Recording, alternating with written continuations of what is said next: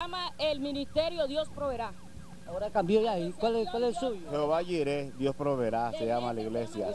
Penoso y lamentable que entre los que se pregonan ser hermanos en Cristo, como comerciantes o fariseos, se olviden de Dios y comiencen a sacarse los trapos sucios al sol por el templo o infraestructura, que por el conflicto la policía le colocó candado y cadena para no permitir a ningún bando el acceso, pero esto ya fue vulnerado.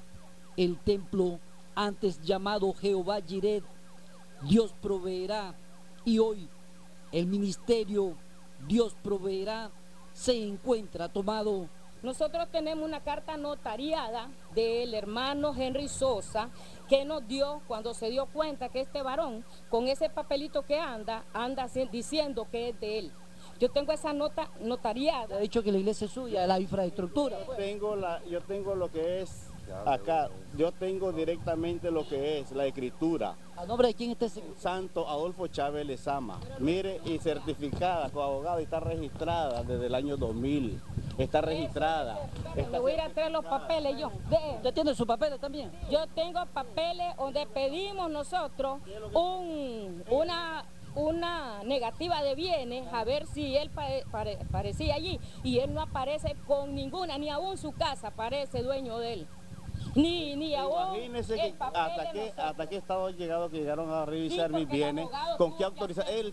Ellos quebrantaron una ley, y eso es penalizado, porque anduvieron sacando negativa de bienes, sacaron, ¿ves? Y ahí donde yo pongo esa denuncia, y le ruego a la Rosario Murillo para que ella vea este caso, que ellos están usurpando algo que no es de ellos. Ella nunca ha sido llamada pastora, jamás ha sido pastora. Ella no es pastora. Ella no es pastora. No, yo no digo que soy pastora.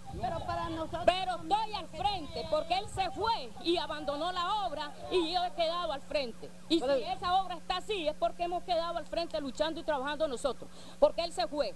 El ex pastor Santos Adolfo Chávez Lezama, quien supuestamente dejó al cuidado de su rebaño a la lideresa espiritual Janet Morales, señala directamente como el principal que dividió la feligresía a don Miguel Torres.